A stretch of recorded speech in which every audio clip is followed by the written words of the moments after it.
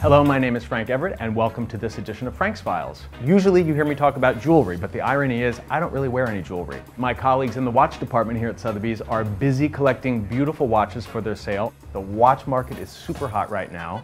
Watch blogs, Instagram accounts, men's fashion, you see watches everywhere. And because of all this interest in watches, it is a great time to think about selling with Sotheby's. Our sales have nearly doubled in the past 4 years. In 2011, we saw about $65 million in watch sales globally, and last year we were at $100 million.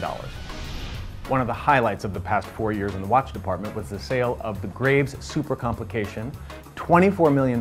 This is the highest price ever paid for a timepiece. Amazing. But we also have affordable things like this Patek, for instance, probably around $20,000.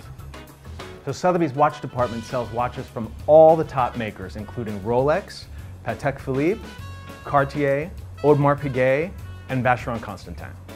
Judging from the momentum of this watch market, now might be a great time to take a look around and see what you might have to sell.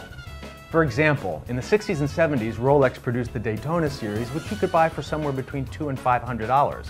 Now those watches are selling from $20,000 to $250,000 or more. Amazing return. Another example is the Patek Philippe World Time pocket watch with an enamel dial, sold in 1946 for about $800, recently sold for almost $1 million. So judging from these successes in a market like this, now would be a great time to check out your drawers and see what you have at home.